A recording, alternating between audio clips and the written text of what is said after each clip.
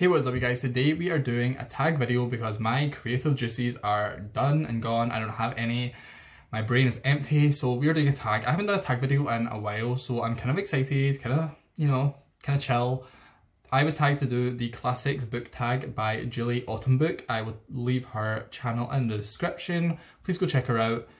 She's super nice and I enjoy her videos. So I'm just going to get straight into the questions. If you enjoyed this video, please leave a like, please subscribe, and let's just get started. Question number 1 is, what is an overhyped classic that you were not a fan of? And I have chose Pride and Prejudice by Jane Austen, and in general just Jane Austen overall. I just could not get into Pride and Prejudice. I finished it, but I gave it 3 stars. I thought it was kind of boring, to be honest.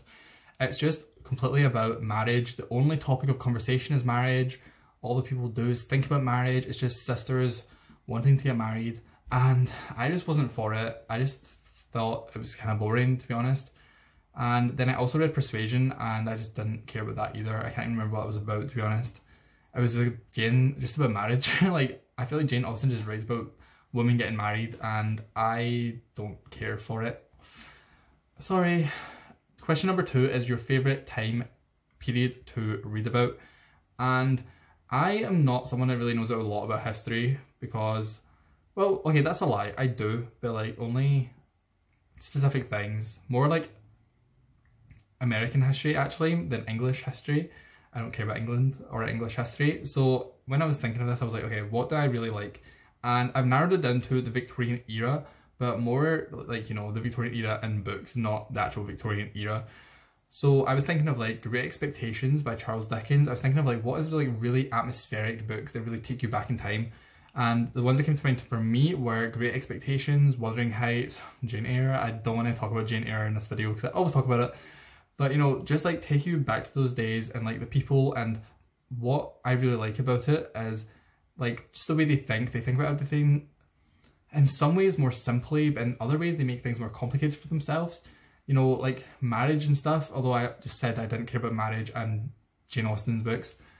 When it does come up, it's much more simple. It's like basically kind of like arranged, and although I guess that's kind of bad, like it's nice to read about because it's just so simple and things are like, just life seems so much easier, even though for the poorer people they weren't. That's another thing I find really interesting is class in these books. So, you know, you have like the super rich people, and then you have like the poor, and then you have like the help. And I really enjoy in books when there's like maids and servants and cooks and stuff like that, and they get involved in the drama. Like in Wuthering Heights, I love like Nellie, who is basically like, I think she's just a maid type person. She's right in there like with a wooden spoon, like stirring the pot, and I just really enjoy that whole thing, you know, with the really rich people in their houses and the atmosphere and the help or getting involved and just stuff like that. I really enjoy it. So question number 3 is, what is your favourite fairy tale? And I actually haven't read any fairy tales, you know, like properly read them since I was a child, but I was thinking of like Disney movies, and the one that came to mind for me is Chicken Little. Again, the sky is falling! Something really big is going down. So if you don't know, Chicken Little is about a little chicken called Chicken Little, and he is walking along one day and an acorn falls on his head and he thinks the sky is falling. So then he goes around and tells the entire town the sky is falling, the sky is falling. And in the Disney movie, aliens then show up, but in the actual fairy tale, it's basically just an acorn. And I think the moral of the story is like, I don't know what the moral is. I guess to like not believe everything you hear, or like to look at proof of things. I don't know what the moral of the story is. But I just think it's kind of fun. All the animals are called like Foxy Loxy, Loosey Goosey. Chicken Little doesn't rhyme, but I guess it does if you do an accent. All the animals just have fun names anyway. So, you know, I have to stand Chicken Little. That Disney movie as well is so underrated. I love it. Turkey Lurkey. Hurry! Oh, look! A penny. Guys! Oh, right. Question number 4 is, what classic are you embarrassed you haven't read yet? And for me, I have went for Rebecca by Daphne du Maurier. This is about a woman who marries a older, richer, widower man and moves into his house, and when she's there she finds out that him and the house are haunted by his dead wife, Rebecca. And everyone only has good things to say about this. It sounds really fun. Like, just the premise sounds really exciting. And I don't know much else about it, but I just know that I really want to get to it. And I don't know why I haven't, to be honest. I don't know why I have left it this long without getting into it, because it sounds really good. Top 5 classic. Oh, this is question 5. Top 5 classics you would like to read soon. So I done a Goodreads owned TBR shelf last night, and I realised that I own like 5 or 6 Charles Dickens books I haven't read, so I definitely want to get to them. I also want to get to The Mill on the Floss by George Eliot. I haven't read anything by her yet, but she's just another, like, you know, classic author that I feel like everyone needs to read, and I really want to get into some of her stuff. I also have The Well of Loneliness by Radcliffe Hall. I talked about this in my haul video. I was like haul video that I uploaded like last week, and this was like one of the earliest lesbian novels, and I just think LGBT issues in classics is something I haven't really read about yet, so that would be kind of interesting to see. This book was banned when it came out because it was about lesbians, and it was like a big deal back then, and I think it'll be really fun. Someone actually wants to buddy read it with me, so hopefully I get to it in August next month, because it sounds really cool. I also want to read Dracula by Bram Stoker. I have owned this since last April. I definitely need to get to it soon. This October, 100%, I am reading Dracula. And then finally Shirley by Charlotte Bronte. I talk about it all the time. It's the last Bronte book I have left to read, and I will be reading it this month, and then I'm done with all the Bronte books, which is very bittersweet. Okay, question number 6 is your favourite modern book / series based on a classic, and I don't really know what this means. I think it means like retellings. I haven't read any retellings, so I'm gonna have to skip it. I do want to read Cinder and those books by Marissa Meyer, so pretend that I've read them and enjoyed them and maybe put them in here if you really didn't answer, but yeah, I don't know. Number 7, your favourite movie version or TV series based on a classic, and without a doubt, Clueless. Bobber all over you. Ew! Get off of me! Ugh, as if! Clueless is one of the best movies of all time. It is my absolute favourite. I have watched it so many times. I mean, this outfit is like Clueless colours. Like, it's just so iconic. It is the epitome of the 90s, and I love it. I love every second. I could probably quote the entire script to you. It is based on Emma by Jane Austen, and it's just a very, very loose retelling of that, but like modernised. And it is so funny. Alicia Silverstone is just iconic. Everything about that movie is iconic, and it's just so good. I have watched it so many times. Also, The Invisible Man that came out this year is based on a book by H.G. Wells, and that movie was so good as well. He said that wherever I went, he would find me, walk right up to me, and I wouldn't be able to see him. The 2020 version doesn't really have anything in common with the actual original book, because the original book came out in like the 1880s or something like that, and this is a very modern retelling. So basically the only thing it has similar is the fact that it is called The Invisible Man and it has an invisible man in it. But this version was so good, you need to watch it. It is about a girl who escapes, or a woman I should say, from an abusive relationship, and her boyfriend is like a mega rich tech guru, and he has invented a invisible suit, and he uses it to fake his own death and then make everyone think that she's going crazy, and to make her think that she's going crazy, he like gaslights her. And it is incredible. It is such a good depiction of an abusive relationship. It is just so good. The actress in it, I can't remember her name right now, but she does such a good job of just playing this woman who is like at her wit's end, and please go watch it. It is so good. You will not regret it.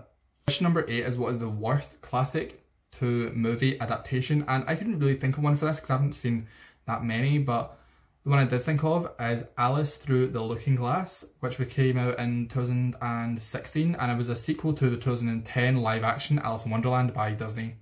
And it's tea time. Tea time forever!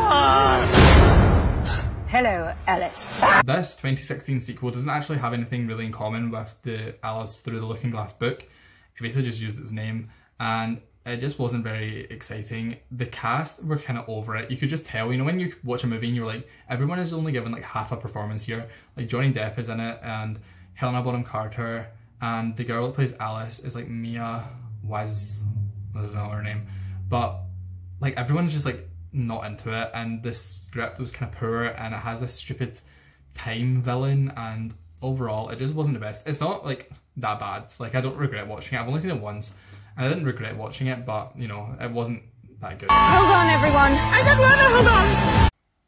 Question number 9 is book that you want to collect different editions for, I think. I'm confused by the wording of this question, and I don't really collect more than one edition of books, to be honest, but if I was going to, it would probably be for Wuthering Heights by Emily Bronte.